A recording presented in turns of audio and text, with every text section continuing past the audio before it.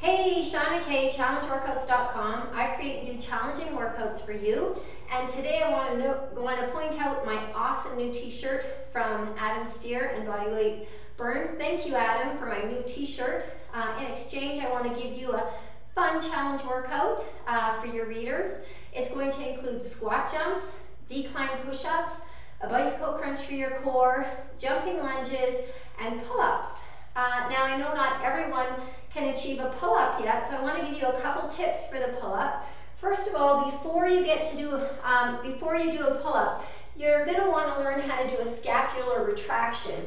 And what that is when you hang from the pull-up bar with straight arms, look up and squeeze the shoulder blades together. You'll notice that my chest elevates to the bar just a little bit. That helps you to engage those stronger muscles of the back, and that gets you in an advantageous pulling position. So my next tip is to make sure that you're bringing the chest under the bar instead of inwardly rotating the shoulders and trying to get the chin over the bar, which is a common mistake.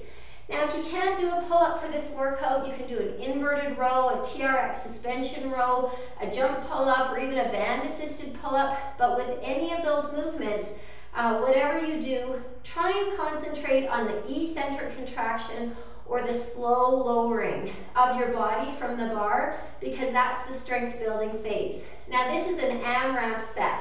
Or workout, which means as many rounds as possible. So you're going to set your timer for 15 to 20 minutes, as much time as you can afford. It's a full body workout and it's just body weight. So it's going to include squat jumps. When you do your squat jump, try and get that bum as low as you can. Jump off the ground, throw the hands in the air. If you want to lessen impact, just come up onto the toes for a full body extension. Exercise 2 is a decline push-up. So you're going to have your feet on something elevated, chest to the floor. By the way, this workout's called Lucky 7. So you're doing 7 squat jumps, 7 decline push-ups. Next, you're going to go to 7 per leg bicycle crunches. All right, so 14 all together. Next, you're going to do jumping lunges. So drop that back knee to the floor, 7 per leg. If the jump is not working for you, you're just going to do 7 reverse lunges. Then we're going to finish off with pull-ups. So you're going to try and get 7 pull-ups, whether they're assisted pull-ups or unassisted pull-ups.